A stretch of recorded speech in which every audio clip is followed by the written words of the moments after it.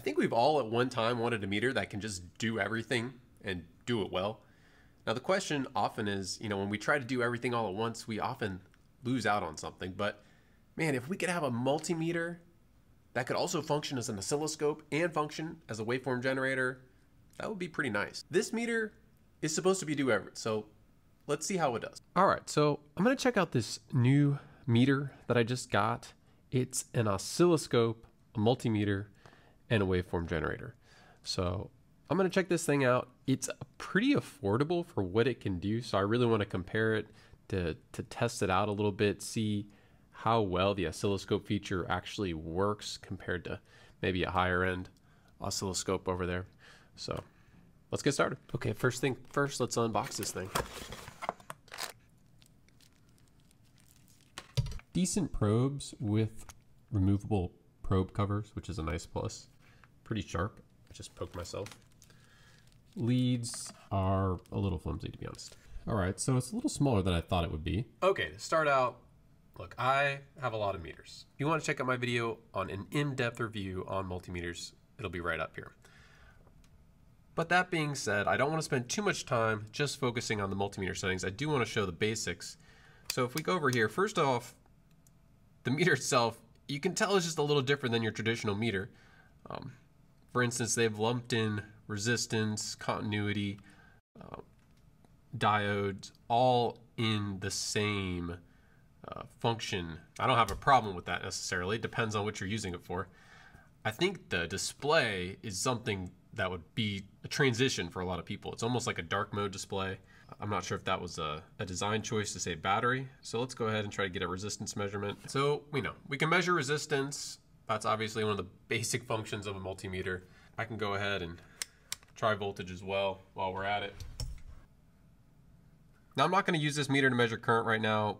First of all, anytime you'd mix a current measurement function and an oscilloscope function, I'm already a little bit nervous, as far as oscilloscope safety goes. And now the good thing is this is an isolated, scope. A lot of times you have an oscilloscope, it's going to be connected to ground, and so you got to worry about making a connection to ground. This isn't going to have that issue because it's essentially isolated since it's running off battery.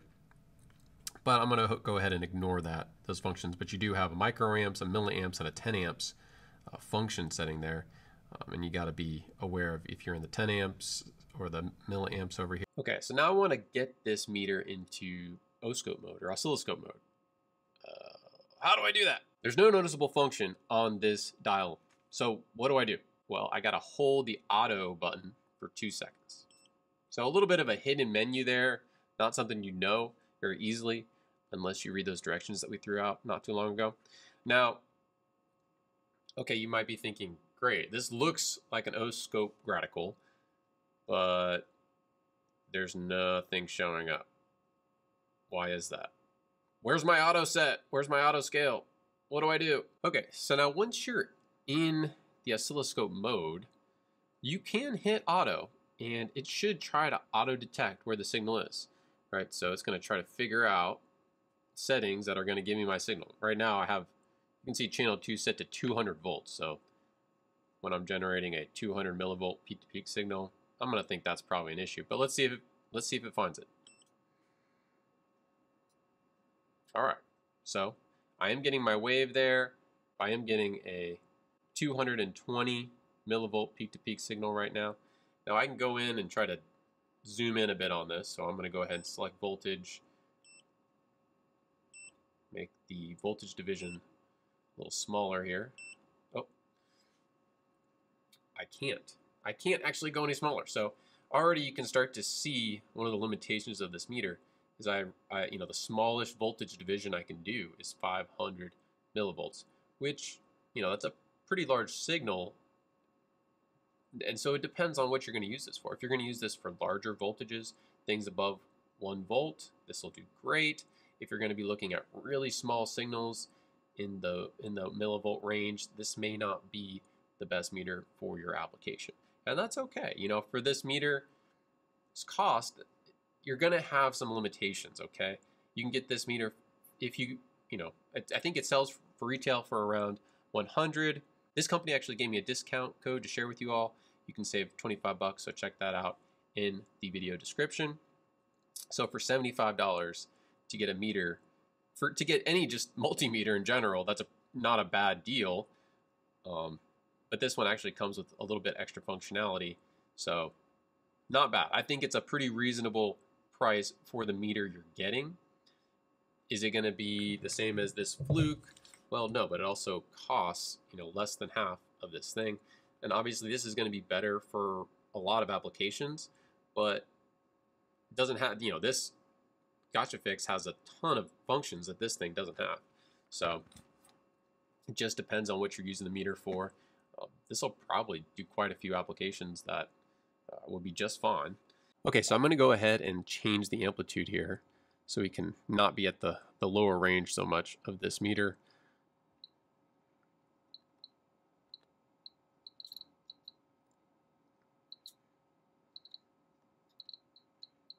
All right, so we'll go to 2 volts peak to peak.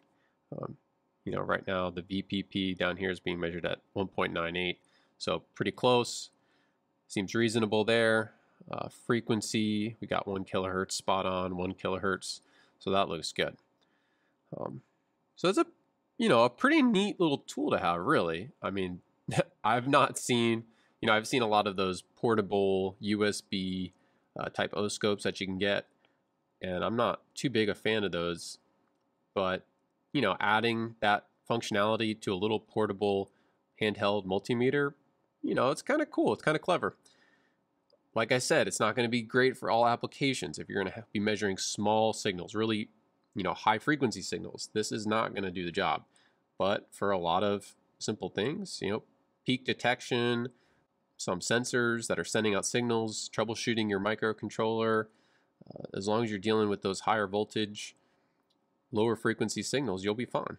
All right. So the next thing I wanted to check, is this thing a decent little function generator? Right now I'm generating a square wave, measuring my square wave with my oscilloscope over here. So let's go ahead and see if we can change some of the parameters, see what some of our limitations might be. So I'm going to guess the frequency is only going to have, certain settings. You got certain distinct settings that you can do here: 50 kilohertz, 20 kilohertz, 500 hertz, 200 hertz. So obviously there's a limit on what this function generator can do. But if you just need to send out a 1 kilohertz signal and change it, vary it, maybe test the circuit, that's not so bad. Let's check out our waveform itself. You got three options there: a sine, a square, and a ramp. And then for duty cycle, okay, so we can change the duty cycle of that wave. Let's go ahead and change that to 80. Perfect. All right. Similar to the frequency setting, there's only distinct voltages that we're able to select from that menu. Obviously, if you want to generate a higher than 3 or a lower than 100 millivolt peak-to-peak wave, then this is not the function generator for you, right? It is a really pretty, basic function generator that's only going to be able to do a couple things. But sometimes that's all you need, and so, this might be able to you might be able to get away with something like this depending on your applications. Is it a particularly good function generator? Well, no, of course not. If you want a real function generator that's going to do all the bells and whistles, well, this is going to cost you like $3,000. So, is it fair to compare this key sight over here? No, that they're never going to be comparable, right? The amount of control I can get with this key sight, the amount of things I can do.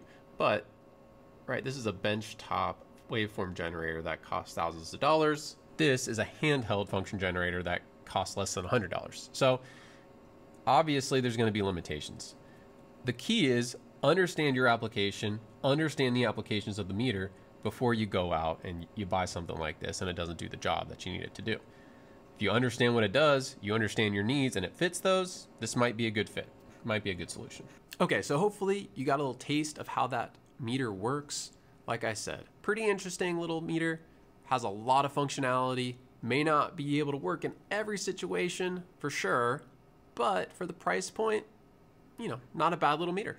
And depending on what you're doing, what you're using it for, you may want to check it out. So I know we haven't been posting a whole lot of videos lately, but I have 3 projects that are working right now. One of them is this breadboard-based SpO2 sensor. We have a temperature simulator that I'm working on, and we have a really exciting soldering project that I can't wait to show you. So if you want to stay tuned, make sure to check out, subscribe to our channel, check us out. We've got some new stuff coming, hopefully soon. Thanks.